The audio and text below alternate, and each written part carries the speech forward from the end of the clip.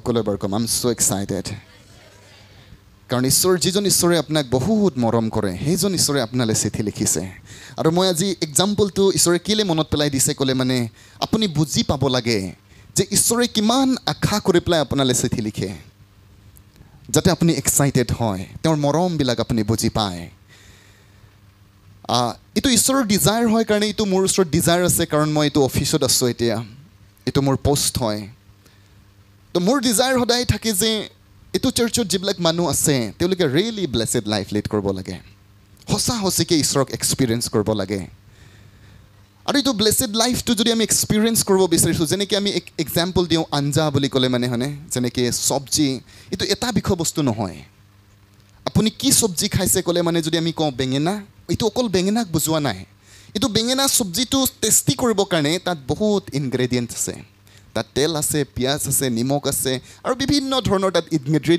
Ingredients বুলি কৈছে উপাদানবিলাক আছে যিটো এইটো বহুত টেষ্টি বনায় খ্ৰীষ্টিয়ান জীৱনটো টেষ্টি হ'বৰ কাৰণে মাত্ৰ একটা কামেই নহয় আপুনি মাত্ৰ প্ৰাৰ্থনাহে কৰে অ'কে ন অকল বেঙেনা নহয় কিছুমানে অকল ফাষ্টিংহে কৰে প্ৰাৰ্থনাহে কৰে প্ৰেমত নচলে কিছুমানে বিশ্বাসত আছে প্ৰেমত নচলে কিছুমানে প্ৰেমত চলে কেতিয়াবা উল্টা কৰি দিয়ে কিছুমানে প্ৰাৰ্থনা কৰে ফাষ্টিং কৰে প্ৰেমত চলে দান নিদিয়ে কিছুমানে টাইটছ নিদিয়ে এইটো অল কম্বিনেশ্যন যেতিয়া ঘটিব ঘটনাটো তেতিয়া টেষ্টি হ'ব praise god hallelujah কিমানক tasty life লাগে আমেন তেতিয়াহ'লে আমি বুজিব লাগে যে এইটো বিষয়বস্তুটো টেষ্টি কৰিবৰ কাৰণে আমাৰ জীৱনটো টেষ্টি বনাবৰ কাৰণে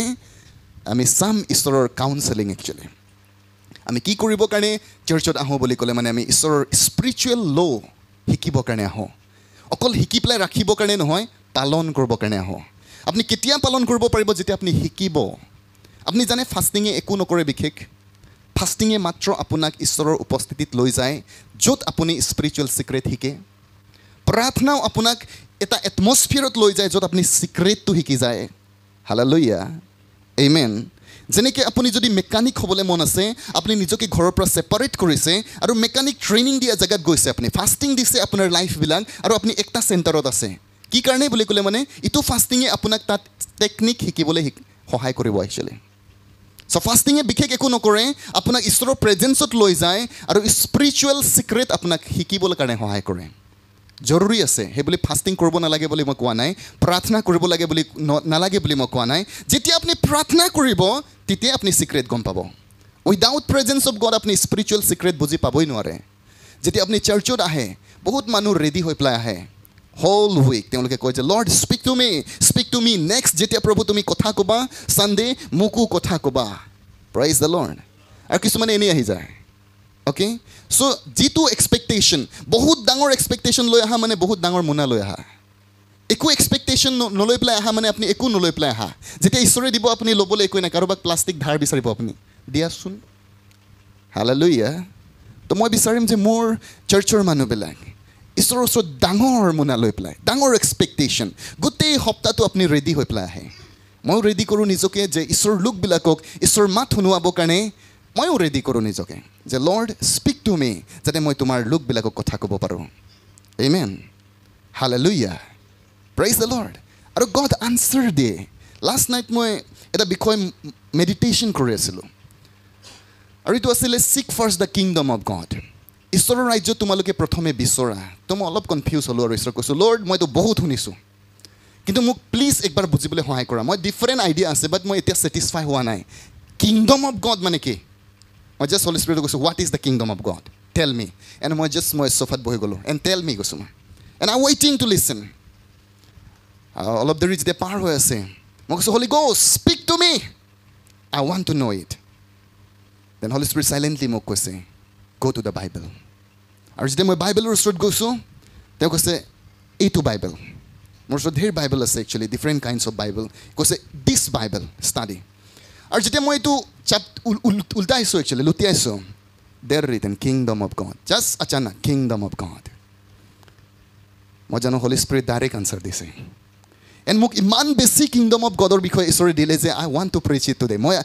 প্ৰচাৰ কৰিবলৈ মন আছিলে বাট ঈশ্বৰে কৈছে ন টুডে তুমি বেলেগ টপিক প্ৰচাৰ কৰিবা হালেলুয়া মই আগতকৈ বহুত বেছি বুজি পাই গ'লোঁ কিংডম অফ গড এইটো এটা মেছেজত শেষ নহ'ব একচুৱেলি মই ঈশ্বৰক কৈছোঁ যে কেনেকুৱা মই প্ৰচাৰ কৰিম এইটো কিংডম অফ গড একটাহে মাত্ৰ ভৰ্চ আছে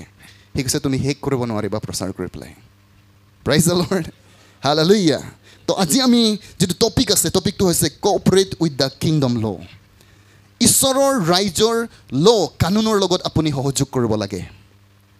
আজি আমি শিকিবলৈ ট্ৰাই কৰিম যে কেনেকৈ আপুনি স্পিৰিচুৱেল ল আত্মিক কানুন লগত আপুনি এক্টিভেট কোঅপাৰেট কৰিব আপুনি যেতিয়া শিকি যাব অপাৰেশ্যন কৰিব পাৰিব যদি আপুনি মোবাইল ফোন কেতিয়াও চোৱা নাছিলে চলোৱা নাই মেবি এতিয়া আমি স্ক্ৰীণ টাচ মোবাইল চাওঁ যদি মোক আইফোন দি দিয়ে মই চলাব নাজানিম একচুৱেলি কেলৈ ক'লে মানে মই শিকাই নাই এইটো বাট মই স্ক্ৰীণ টাচটো চলাব পাৰোঁ কাৰণ মই ইয়াক চলাইছোঁ শিকিছোঁ কেনেকৈ চলায় যেতিয়া আপুনি এবাৰ শিকিব দেন অনলি স্পিৰিচুৱেল কিংডম আপোনাৰ কাৰণে কাম কৰিব prize the lord spiritual kingdom ঈশ্বৰৰ ৰাজ্যটো আত্মিক ৰাজ্য হয় আৰু এইটো ৰাজ্য সেই মানুহবিলাকৰ কাৰণেই কাম কৰে যিবিলাকে তাৰ ৰুলছটো জানে আপুনি যদি ৰুলছ নাজানে আপুনি বিপদত পৰিব যেনেকৈ ইলেক্ট্ৰিচিটি এইটো আমাক আশীৰ্বাদ কাৰণে বনোৱা হৈছে কিন্তু যদি কোনোবা ইয়াৰ কানুনটো ভংগ কৰে তেওঁ মৰিব একচুৱেলি এইটো ইলেক্ট্ৰিচিটি এটা লত গভৰ্ণ হৈ আছে আৰু এইটো আমি ট্ৰান্সফাৰ কৰিছোঁ ইয়াৰ পাৱাৰটো একচুৱেলি আৰু আমি ফেন চলাইছোঁ বিভিন্ন লাইক টেকন'লজিছ আজি এইটো ইলেক্ট্ৰিচিটি পাৱাৰৰ ওপৰত ডিপেণ্ড কৰি আছে কিন্তু যিবিলাকে গৈ পেলাই সেইটো ৱায়াৰ যদি চুবলৈ ইচ্ছা কৰে আপুনি য'ত লাইক ইলেক্ট্ৰিচিটি হাই ভল্টেজ পাৱাৰ আহি আছে আপুনি ট্ৰান্সফাৰ কৰা নাই আপুনি মৰিব একচুৱেলি চাওক আপুনি যিটো বস্তু আপোনাক ব্লেছ কৰে এইটো আপোনাক মাৰিবলৈও ক্ষমতা আছে স্পিৰিচুৱেল কিংডমৰ ৰুলছটো যদি আপুনি ভালকৈ নাজানে যিটো ৰুলছে আপোনাক আশীৰ্বাদ কৰিব লাগে ই আপোনাক মাৰিব actually we have to learn it আৰু সেইকাৰণেই আপুনি যেতিয়া চাৰ্চত আহে অ'পেন ইয়ৰ হাৰ্ট অ'পেন ইয়ৰ মাইণ্ড আপুনি ৰিয়েলি শিকিবৰ কাৰণে আহিছে আমি ৰিলিজিয়াছ ডিউটি পালন কৰিবৰ কাৰণে ইয়াত অহা নাই চাৰ্চ একচুৱেলি আপুনি এটা ডিচিশ্যন লৈ পেলাই আহিব লাগে আই have to B blessed I have to be blessed. ঈশ্বৰে যি কৈছে এইটো মই কৰি পেলাইহে এৰিম একচুৱেলি ঈশ্বৰে কি কৈছে এইটো লাইফ মই লৈ পেলাইহে এৰিম যদি ঈশ্বৰে কৈছে এবাণ্ডেঞ্চ লাইফ মই লৈ পেলাইহে এৰিম এইটো মই এক্সপিৰিয়েঞ্চ কৰিম পৃথিৱীত ঈশ্বৰে যদি কৈছে ডিভাইন হিলিং মই এক্সপিৰিয়েঞ্চ কৰি পেলাইহে এৰিম এইটো and then we have to learn the principle আমি শিকিব লাগিব Acts 10:3-4 আমি পঢ়িম পাচনি কৰ্ম 10 অধ্যায় 3 আৰু 4 পদ ইংৰাজীত এনেকৈ লিখা আছে He saw clearly in a vision about the 9th hour of the day an angel of God coming into him and saying to him Cornelius and looking intently at him and becoming terrified he said What is it Lord And he said to him Your prayer and your alms have ascended for a memorial before God In Assamese অসমীয়াত এদিন 3 মান বজাত তেওঁ দৰ্শনত তেওঁ ওচৰলৈ আহি হে কৰ্ণিয়েল বুলি কোৱা ঈশ্বৰ এজন দূতক স্পষ্টকৈ দেখিলে তাতে তেওঁলৈ তেওঁ একেথৰে চাই ভয় পাই ক'লে কি কয় প্ৰভু তেতিয়া দূতে তেওঁক ক'লে তোমাৰ প্ৰাৰ্থনা আৰু দান সুৱৰণী স্বৰূপে ঈশ্বৰৰ আগলৈ উঠিল Praise the Lord Yet কৈছে the angel of God said to him your prayer and your alms giving are come up for a memorial before God ইংৰাজী শব্দটো হৈছে মেমৰিয়েল অসমীয়াত কৈছে সুৱৰণী স্বৰূপে আৰু ইয়াৰ গ্ৰীক শব্দ এইটো মেমৰিয়েল শব্দটোৰ গ্ৰীক শব্দটো হৈছে নিমোচিনন মই এক্সেক্টলি যদিও প্ৰনাউন কৰিব পৰা নাই তেনেকুৱাই লিখা আছে নিমোচিনন এবাৰ সকলোৱে আমি কৈ দিম নিমোচিনন মেবি আমি লেংগুৱেজটো নাজানো কাৰণে এক্সেক্টলি প্ৰনাউন কৰিব পৰা নাই which literally means যাৰ প্ৰকৃত অৰ্থটো হৈছে এ ৰেকৰ্ড অ'কে এটা ৰেকৰ্ড অৰ মেমৰেণ্ডাম বুলি কৈছে যেতিয়া আমি মিনিষ্টাৰবিলাকৰ ওচৰত যাওঁ আমি যদি কিবা পিটিশ্যন আছে আমাৰ ৰিকুৱেষ্ট আমাক দলং লাগে ইটো লাগে আমি এটা মেমৰেণ্ডাম দিম তেওঁলোকক আৰু যেতিয়া তেওঁলোকে এইটো চাই তেওঁলোকে আমাক মনত পেলায় এইটো ক'ৰ পৰা আহিছে শিশু পানীৰ পৰা It also means rehearse বুলি কৈছে অৰ্থাৎ ৰিহাৰ্চাল শব্দটো মানে এগেইন এণ্ড এগেইন আমি যেতিয়া প্ৰেক্টিচ কৰোঁ That means Cornelius আমি যদি বাইবেলত চাম তেওঁ একচুৱেলি জিউছ নাছিলে তেওঁ জিহুদী নাছিলে তেওঁ জেণ্টাইল আছিলে অচুনত ব্যক্তি আছিলে According to the law of Moses মুচিৰ বিধান মতে ঈশ্বৰে কোনো কাৰণতে তাৰ প্ৰাৰ্থনাৰ উত্তৰ দিব নালাগে কাৰণ তেওঁ জিহুদীবিলাকৰ কাৰণেহে এইটো কভেনেণ্ট ঈশ্বৰে স্থাপন কৰিছিলে আৰু সেইকাৰণে পিতৰে যেতিয়া তাক যাবলৈ কৈছিলে ঈশ্বৰে তাক এক্সপ্লেইন কৰিবলগীয়া হৈছিলে হি ৱাজ নট এ জিউ বুলি কৈছোঁ মই তেওঁ জিহুদী নাছিলে একচুৱেলি আৰু পিতৰে এইটো কথা একজেক্টলি জানিছিলে যে তেওঁ তাত যাব নালাগে একচুৱেলি আৰু ঈশ্বৰে তেওঁক বুজাই দিছিলে কেলৈ তাত যাব লাগে তো আমাৰ কথাটো পইণ্টটো হৈছে যে ঈশ্বৰে কোনো কাৰণতে কৰ্ণেলিয়াছৰ প্ৰাৰ্থনাৰ উত্তৰ দিব নালাগিছিলে বাট ৱাই কেলৈ তো ইয়াৰ পইণ্টত এনেকুৱা এটা পইণ্ট আছে যে এনেকুৱা কিছুমান প্ৰাৰ্থনা আছে যিটো ঈশ্বৰে অস্বীকাৰ কৰিব নোৱাৰে হালেলুয়া আৰু যদি আমি তেনেকুৱা প্ৰাৰ্থনা কৰিবলৈ শিকি যাম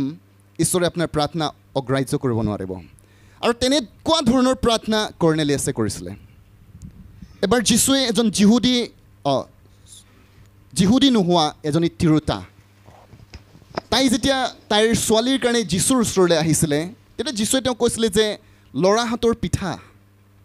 কুকুৰক দিয়া নাযায় বুলি কৈছে ডেট মিনছ যীশুৱে ডিৰেক্টলি এজনী মহিলাক কৈছে যে তুমি কুকুৰ হয়নে কাৰণ তেওঁ তাইৰ ছোৱালীৰ সুস্থতাৰ কাৰণে আহিছে আৰু যীশুৱে কৈছে যে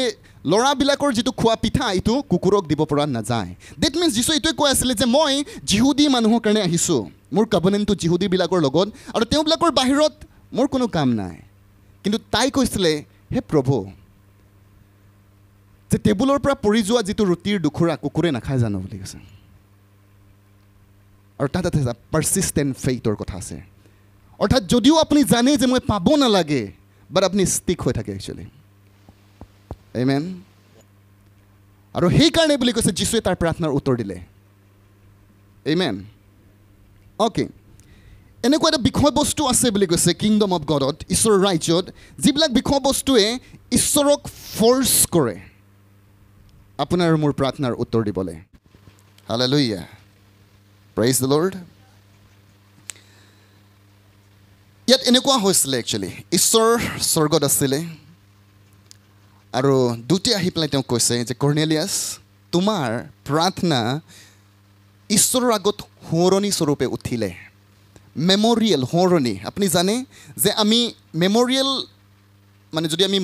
মেমৰিয়েলৰ কাৰণে কিবা এটা কাম কৰোঁ তেতিয়াহ'লে ই আমাক মনত পেলাই দিয়ে বুলি কৈছে মনত পেলাই দিয়ে আমি কাৰোবাৰ স্মৃতি কিবা এটা যদি বনাইছোঁ আমি যেতিয়া এইটো বিষয়বস্তু পাৰ কৰিম আমাক সেই মানুহজনলৈ মনত পৰিব যেনেকৈ কিছুমান গেট বনোৱা হয় আৰু তাত লিখা থাকে তেওঁৰ সোঁৱৰণিত আমি যদি সেইজন মানুহ পাৰ্চনেলি জানো তেতিয়াহ'লে এইটো গেট দেখিলেই আমাৰ মনত পৰিব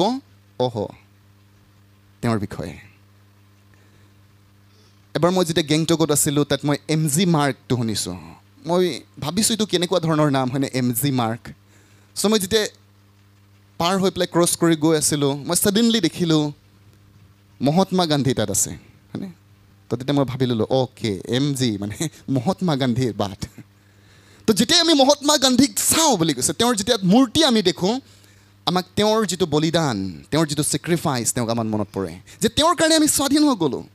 চ' ইয়াত দুটি কৰ্ণেলিয়াছক কৈছে যে ঈশ্বৰৰ আগত তোমাৰ প্ৰাৰ্থনাটো সোঁৱৰণি হিচাপে বুলি কৈছে উপস্থাপন হৈ আছে মানে যেতিয়া এইটো প্ৰাৰ্থনা আহি আছে ঈশ্বৰে ইগন'ৰ কৰিব পৰা নাই সেই স্বৰ্গৰ দূতক কৈছে যোৱা বুলি কৈছে তাক কৈ দিয়া হয়নে কাৰণ মেবি এইটো যদি ফ্লেগৰ নিচিনা হয় তেতিয়াহ'লে ফ্লেগটো উৰি আছে স্বৰ্গত আৰু ঈশ্বৰে একদম ইগন'ৰ কৰিব পৰা নাই যে এইটো কাৰ ফ্লেগ বুলি কৈছে এইটো কৰ্ণেলিয়াছৰ ফ্লেগ হালেলুয়া আমিও বিচাৰোঁ আমাৰ প্ৰাৰ্থনা ঈশ্বৰ গৈ পেলাই এনেকৈ কৰি থাকিব লাগে হয়নে আৰু যাতে দুটি আহি পেলাই কৈ তোমাৰ প্ৰাৰ্থনা শুনা হ'ল দানিয়েলকো দুটি আহি পেলাই কৈছিলে যে হে দানিয়েল তুমি প্ৰাৰ্থনা কৰা দিনৰে পৰা তোমাৰ প্ৰাৰ্থনা শুনা গ'ল বুলি কৈছে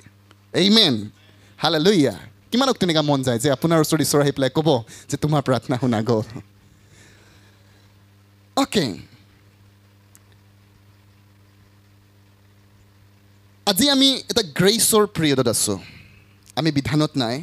গ্ৰেচৰ পিৰিয়ডটো হৈছে য'ত বিশ্বাস পায় ঈশ্বৰে তাতে আনচাৰ দিয়ে আৰু সেইকাৰণে খ্ৰীষ্টিয়ান অখ্ৰীষ্টিয়ান মুছলিম হিন্দু বুদ্ধিষ্টৰ কোনো কথা নাই যীশুৱে চবক উত্তৰ দিয়ে যদি ঈশ্বৰে বিশ্বাস দেখে কাৰণ আমি এটা গ্ৰেচ কাভানেণ্টত আছোঁ কিন্তু পুৰণা নিয়মত এইটো নাছিলে আৰু সেইকাৰণে আমি পইণ্টটো বাৰে বাৰে আনি আছোঁ যে ইট ৱাজ ইম্পচিবল বুলি কৈছে কৰ্ণেলিয়াছৰ প্ৰাৰ্থনাৰ উত্তৰ অহাটো অসম্ভৱ কথা কাভানেণ্টতে নাই তেওঁ নিয়মতেই নপৰে আপুনি চাকৰি পাবলৈ কোনো কাৰণত ফিট নহয় একচুৱেলি আপোনাৰ কোৱালিফিকেশ্যনে নাই আপুনি মেট্ৰিক পাছেই কৰা নাই আৰু যিটো চাকৰি দিয়া হৈছে এইটো গ্ৰেজুৱেশ্যন লাগে তেনেকুৱা ধৰণৰ কাহিনী হৈ আছে এই কোনো কভেনেন্টতে অহা নাই কোনো ক্ৰাইটেৰিয়া ফুলফিল কৰা নাই বাট কথাটো হৈছে যে তেওঁ ঈশ্বৰক ফৰ্চ কৰিলে তাৰ উত্তৰ দিবৰ কাৰণে আজি আমি কেইটামান বিষয়বস্তু চাম যে যি কোনবিলাক এইটো ইনগ্ৰেডিয়েণ্টছ হয় কোনটো আপোনাৰ প্ৰাৰ্থনাৰ বিষয়বস্তু হয় যিটো ঈশ্বৰে বাধ্য কৰায় একচুৱেলি আপোনাক উত্তৰ দিবলৈ চ' মই 5টা দিশৰ কথা উল্লেখ কৰিম যিটো বাইবেলে কনফাৰ্ম কৰিছে প্ৰথমটো হৈছে বিশ্বাস faith number 2 his word when someone stand বুলি কৈছে 2 নম্বৰটো হৈছে ঈশ্বৰৰ বাক্যত যদি কোনোবা থিয় হৈ যায় ঈশ্বৰে যি কৈছে যাত যদি তেওঁ ষ্টেণ্ড কৰিব পাৰে নম্বৰ 3 ফিয়াৰিং গড ঈশ্বৰক ভয় কৰা কোনোবাই যদি ঈশ্বৰক সন্মান কৰে নম্বৰ 4 ৱাকিং ইন লাভ কোনোবাই যদি প্ৰেমত চলে number 5 is giving praise god এই 5টাৰ সবটোৱে আমি এপ্লাই কৰিব লাগে হ'লেও স্পেচিফিক বুলি কৈছে আমি যদি এটাও ইয়াৰ ফুলফিল কৰিম একটাও যদি আমি ফুলফিল কৰিম আপোনাৰ প্ৰাৰ্থনাৰ উত্তৰ আহিব প্ৰেইজ দ্য লৰ্ড হালেলুয়া আমি যদি চাম নাগালেণ্ড একচুৱেলি ফাইনেন্সিয়েলি ঈশ্বৰে তেওঁলোকক ব্লেছ কৰিছে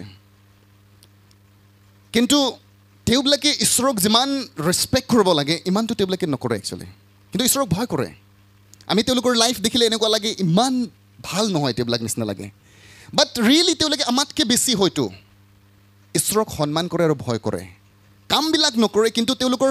ফাইনেন্সিয়েল ব্লেছিঙৰ কথাটো সদায় গিভিঙৰ লগত জড়িত হৈ আছে হালেলুয়া এইটো প্ৰেয়াৰ ফাষ্টিঙৰ লগত কথা নাই financial blessing is connected with giving actually আৰু নাগালেণ্ড বুলি কৈছে এইটো কেতিয়াও মিষ্টেক নকৰে তেওঁলোকে তেওঁ গীৰ্জা নাযাব পাৰে কিন্তু তেওঁৰ টাইটছ গীৰ্জা গৈ পাব একচুৱেলি তেওঁৰ অফৰিং গীৰ্জা গৈ পাব তেওঁলোকে গিভিংটোত মিছ নকৰে আৰু সেইকাৰণে তেওঁলোকে ফাইনেন্সিয়েলি ব্লেছেড লাইফ লিড কৰে ইণ্ডিয়াত যদি আটাইতকৈ ভাল গাড়ী কেতিয়াবা মেনুফেকচাৰ হয় এক সপ্তাহৰ ভিতৰত নাগালেণ্ডত আহি পায় y is this financially blessed আছে তেওঁবিলাকে বিকজ দে ন' একচুৱেলি তেওঁলোকে ঈশ্বৰক বুলি কৈছে পইচাতকৈ ঈশ্বৰক বেছি প্ৰেম কৰে হালেলুয়া নাগালেণ্ডতে এছিয়াতকৈ আটাইতকৈ ডাঙৰ চাৰ্চ আছে প্ৰেইজ দ্য লৰ্ড ৰিচেণ্টলি এছিয়াৰ আটাইতকৈ ডাঙৰ চাৰ্চ নাগালেণ্ডত আছে ডিমাপুৰত আছে 3rd নম্বৰটো আমি গম পাইছোঁ তেওঁলোকৰ টাইটছটো 1 crore ওপৰত আহে বুলি কৈছে এক মাহত hallelujah praise god so' that's the connection ত' মই আজি গিভিঙৰ বিষয়ে কথা পাতিম গিভিং বুলি কৈছে in the kingdom of god force god two answer your prayer ঈশ্বৰক ফৰ্চ কৰে আপোনাৰ প্ৰাৰ্থনাৰ উত্তৰ দিবৰ কাৰণে কানেক্ট উইথ মি আপুনি মোক ইয়াত মিছ কৰি নিদিব কেতিয়াবা আমি গিভিং বুলি কৈ দিলে কাণটো চাট আপ কৰি দিম